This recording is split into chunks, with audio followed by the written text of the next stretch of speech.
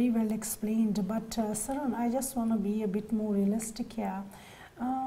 Astrology or prediction, and we understood now that it is not prediction, it is probability and possibility, but it is considered to be sin in many languages, not in languages but in many religions. Correct. Specifically, like she was mentioning Islam. In all religions. Yeah, in all religions. In all so religions. Really? Yeah. Really? So something which God knows and somebody is predicting. Now, I very well know that palmistry or astrology is a field of study. Correct. There is education in it, because we are also told that a time would come when only by these mathematical calculations one would know even the stars and the heavens. Correct. And everything. But then right Astronomy, now it is probated not to, because again, prediction. So if it is not prediction, and if it is not prediction, our very mentality that it is a sin, how do you look into that? How would you explain that it is not a sin? So let's understand it in two parts. One, that it is a sin. Okay. And the second part is that it is not sin. Mm-hmm. Now, there is no contradiction in between that it is a sin, but then it is not a sin. There is a thin line in between. Mm-hmm. When you make it only and only prediction, when you sit on the seat of the God, then you are, like having a contempt of the God, what we call the contempt of the court.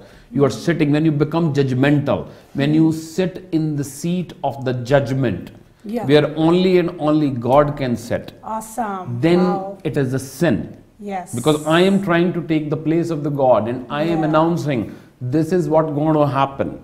Nobody can take my word away. This is going to happen. So I am basically talking on behalf of the God, or maybe I am trying to be God, which is a sin, which is a kufr. Wow. But the moment I say, listen, this is about to happen, or probably this is going to happen, I can see it happening. So beware. Mm-hmm. Please make sure, please make arrangements, please secure yourself. I can see it coming. So, but I can see it coming is that I am admitting that I am blessed with something that I can see. Wow. Yes. There is a difference. I am putting my foot down. This is what is going to happen. My ego has bloated to the maximum. Mm-hmm. And I am saying, listen, God, you can take a seat back. Yeah. Let me talk to your people. Wow. Let me be a God for some time. Yeah. And I'm telling you, this is going to happen. Yeah. No. But at the very same time, I am requesting somebody. Somebody has called me, or somebody has come to me for an advice, and I see that, listen, same way as doctor. Doctor is not trying to be a God. Yeah. He's saying you are having fever. He's saying you have typhoid. He's saying that you have cancer, or like there are so many other names. But then the doctor is not being God. He is diagnosing it. He has diagnosed it.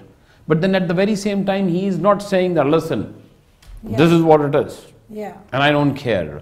And then he is telling you the right way how to come out of it. He is also telling you how you can be, like healthy again. How can you, what must have caused you?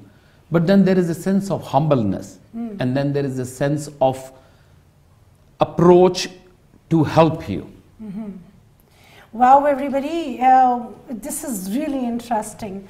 And through Suren, I have learned right now that it is the only God or Almighty who judges. We humans can judge, and we can take the position, we can take the stance of the Almighty. Astrology is just the finger pointing out at the reality. Stay tuned, everybody. We are going to come back and we have more questions, because we also know that Suren is a relationship coach.